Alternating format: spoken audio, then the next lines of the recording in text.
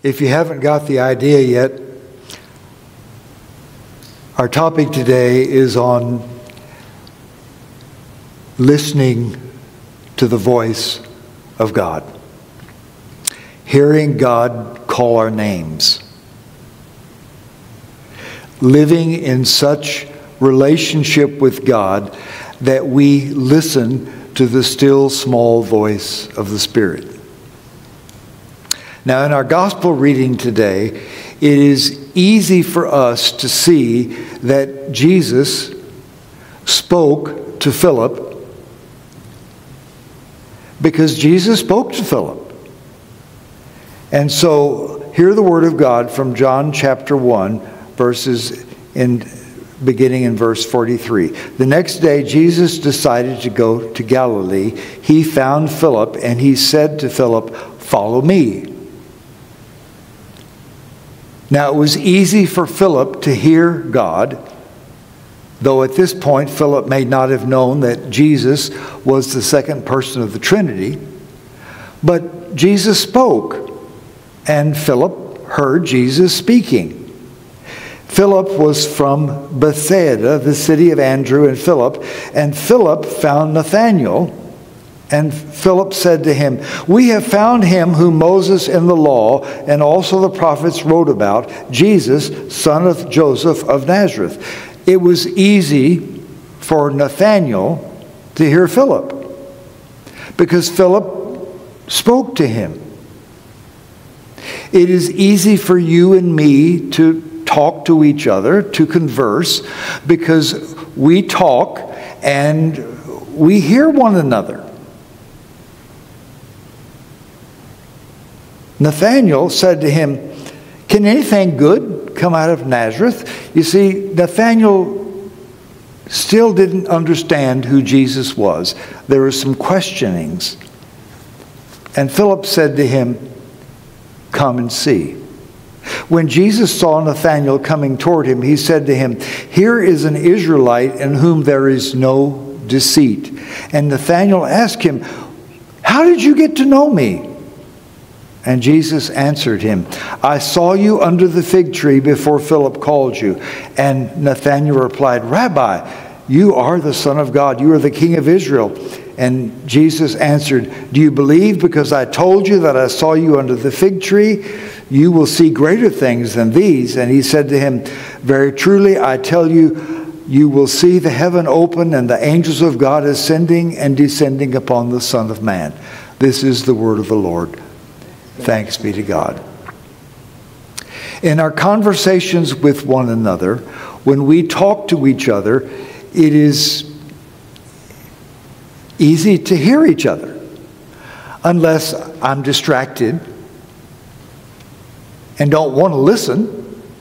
And there are times when I put on my earmuffs and I pretend to hear, but I don't really hear, or I hear, but I don't listen, or as my dad used to say, it goes in one ear and out the other.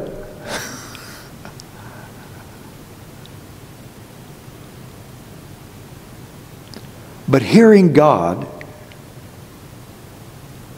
is maybe a little different for us. Because Philip and finally Nathanael were in the presence of Jesus. And they heard him. I've never been in the physical presence of Jesus. And I think I can say for sure that you haven't been in the physical presence of Jesus either. We're 2,000 years away from that body of Christ who walked the earth. There's a distance. How do we hear God in the wilderness? How do we hear God 2,000 years away from this man Jesus? At times it's difficult. The world in which we live is a scary place. There's war. There's rumors of war. There's chaos. There's poverty. There's ignorance. There's disease. We're distracted by all the many things we have in our modern America. When All my children were home this year for the first time in 3 or 4 years. Jacob lives in China, and he finally got to come home because of COVID.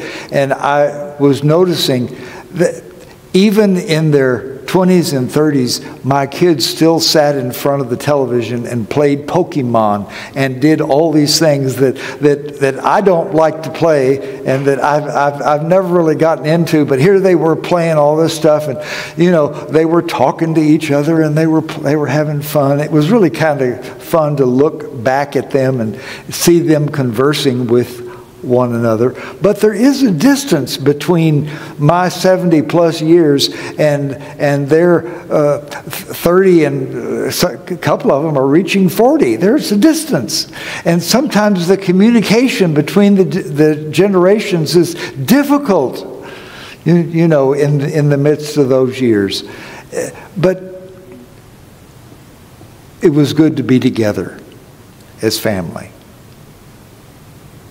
How do we hear God in the midst of all the noise of culture? In the midst of all the negative attitudes about God that we hear every day. A lot of our children, I was talking to somebody the other day and they were saying, back when I went to school, I got a little New Testament when I was in elementary school, and they handed it out in the classroom, and I still have that little Bible. And would any of our kids today get a little New Testament in the 2nd or 3rd grade in an elementary school in the United States? No. We live in a culture that's more and more secular. How do we hear God in the midst of all that silence? In our Old Testament reading from Samuel, one of the verses says that the word of the Lord was rare in those days. Visions were not widespread. It seems to me that more and more we are living in that kind of a culture where it is more and more difficult for us, and especially for younger generations, to hear the still small voice of the holy. Reading from 1 Samuel chapter 3. Now the boy Samuel was ministering to the Lord under the priest Eli. The word of the Lord was rare in those days. Visions were not widespread. At that time, Eli, whose eyesight had begun to grow old so that he could not see, was lying down in his room, and the lamp of the Lord had not yet gone out, and Samuel was lying down in the temple of the Lord where the ark of God was located. And then the Lord called to Samuel, Samuel, Samuel. And Samuel replied, Here I am. And he ran to Eli and he said, Here I am, for you called for me. But Eli said, I didn't call for you. Go back and lie down. And so Samuel went and he lay down. And the Lord called again, Samuel. Samuel got up and he went to Eli and he said, Here I am, you called me. But Eli said, I didn't call you, my son. Lie down again. And Samuel did not yet know the Lord, and the word of the Lord had not yet been revealed to him. You see, there are times, even when we don't know who God is, that God calls our name.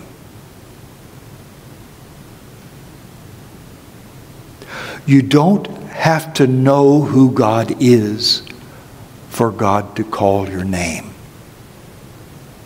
Even in a dark and mysterious time,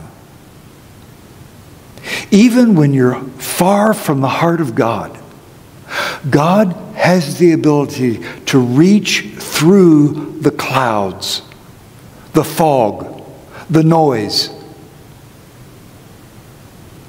and to call your name. Samuel, Samuel.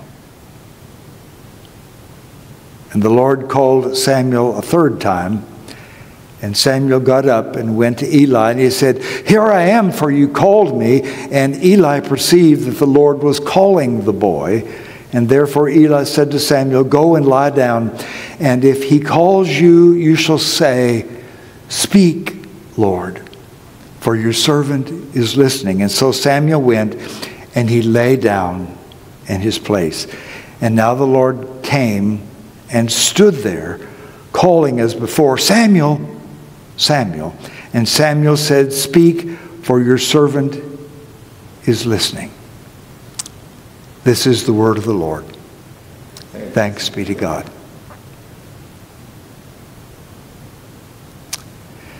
In the midst of all the noises, in the midst of all of our secularism, in the midst of all the distrust our society has in a God who is able to reveal the person of God to people like us, in the midst of a day when the voice of God is rare, when we're skeptical. Does God really speak to people today? Do people really have visions? Do people really have dreams? Does God really talk? Can God really call my name? Can I really get close to God? Or is all it is just religion? Is it just formality? Is it just the laws that presbytery points down to us? Is it just the churchianity of today? Is it just the book of order? Is it just the rules? Or is there a voice behind the rules that searches us? That's difficult to understand, that's beyond us, that is different than my scientific mind, than my reasoning mind. Is there a God out there who loves us in the midst of our human chaos? Have you ever got up one morning and you just felt like the world was in chaos all around you, and your life was in chaos, and you were in disarray, and you didn't know what to do, and you were frustrated, and you were just like this? And to believe that in the midst of our human chaos, if we'll only hear the word of Eli, "Samuel, go back to bed." When you hear the voice, tell the voice that you're ready to listen.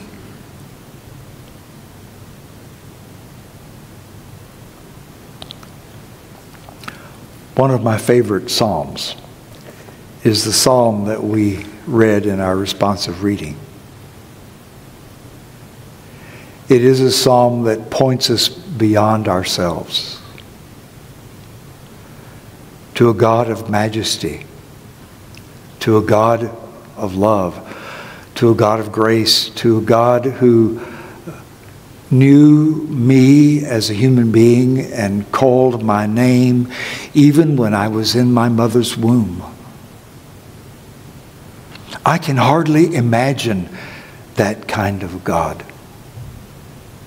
who is able to reach me and know me even before I was born,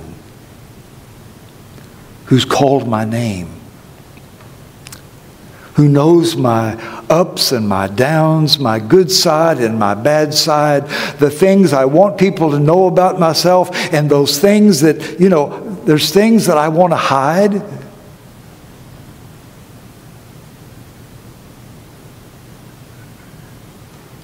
God knows those things too.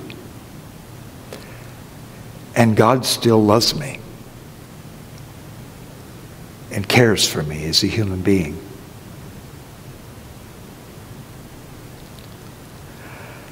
The final verses of this psalm, to me, is the essence of what it means to hear God. You open yourself to God and you ask God, "God, I'm willing to hear your voice. I'm willing for you to speak to me.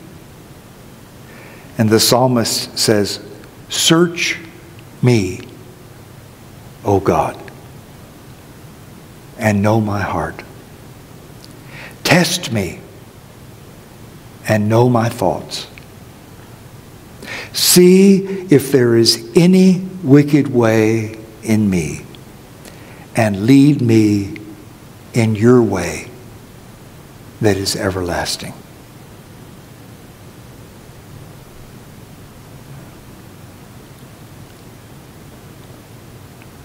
The first time I read this psalm, I think I was a teenager.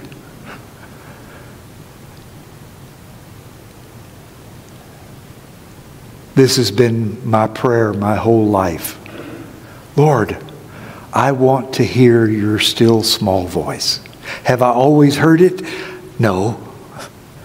But there have been times in the midst of my human chaos when I can say that I have heard the still small voice of the holy.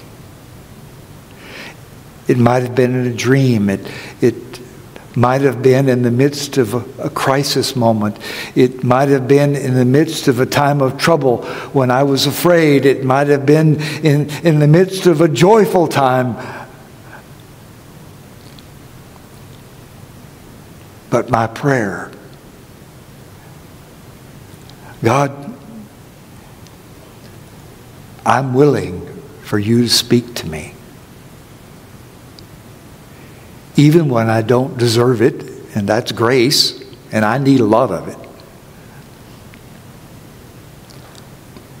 Lord, come and be my friend. Come and speak your word of truth. I'm willing.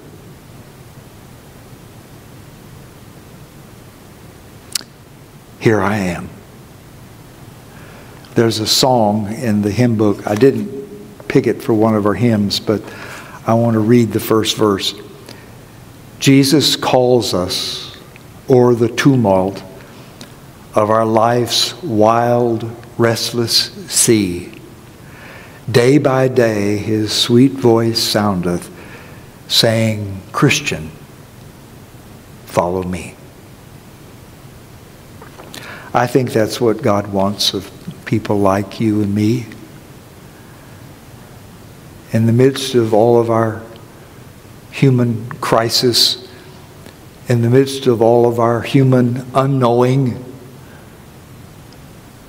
to just relax. Or I say, take your shoes off and get comfortable and just allow the still small voice of Jesus to call your name and to hear those words, I love you. You're my child. Follow me.